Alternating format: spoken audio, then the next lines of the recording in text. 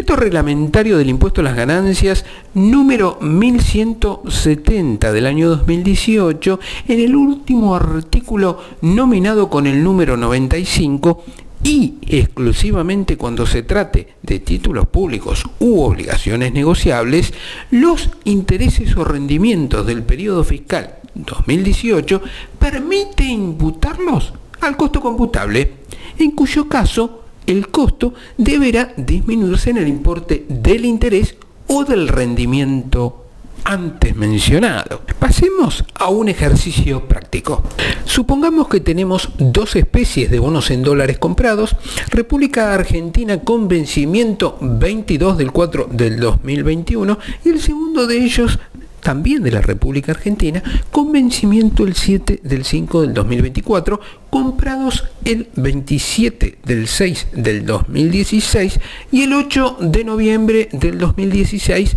respectivamente, cuya cantidad nominal y precio reflejan un total comprado de cada uno de ellos de $185.307,99 y $116.980 de sendos bonos, totalizando $302.288.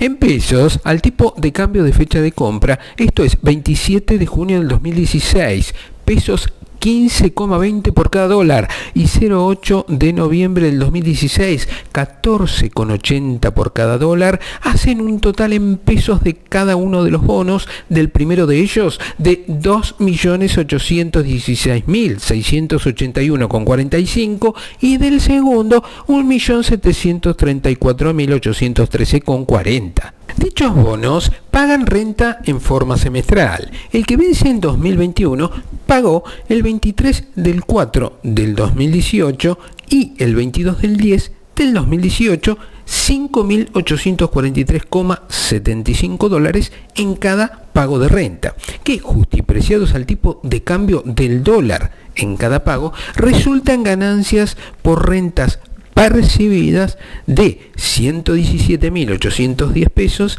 y 211.894,38.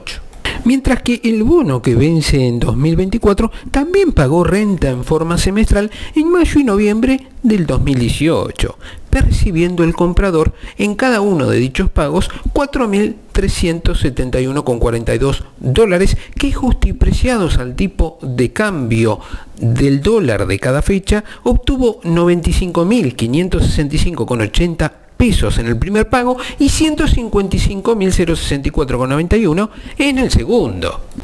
Llegado a este punto de gravarse la renta y con un pago total de 580.335 pesos, aplicando una alícuota del 15%, tendría que ingresar al fisco un impuesto determinado de 87.050 pesos, aproximadamente el equivalente a $2.000. Ahora bien, exclusivamente para el periodo fiscal 2018, este cliente puede imputar estos rendimientos que equivalen a estos pesos, que suman 580.335, a disminuir el costo de compra de cada uno de los bonos, con lo cual el costo de cada uno de ellos quedaría determinado por, en el primero de ellos con vencimiento 2021, 2.486.977 pesos, y el segundo con vencimiento el 7 de mayo del 2024,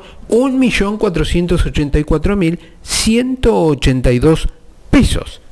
con lo cual disminuye el costo. No determino utilidad para ingresar en 2019, pero al tener un menor costo, al momento que se venda en un futuro, pagaré por una utilidad mayor.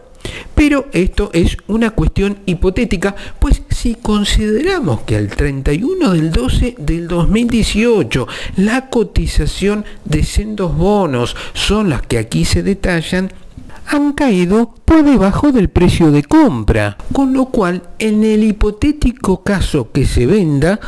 no tendrá siquiera utilidad alguna grabada, concluyendo que no es conveniente abonar el impuesto determinado por la renta percibida y sí detraer dicho valor del costo, toda vez que puede suceder que la cotización por debajo del precio de compra se mantenga en periodo futuro. Si te gustó, suscríbete a mi canal de YouTube para enterarte de nuestros próximos videos. Muchísimas gracias.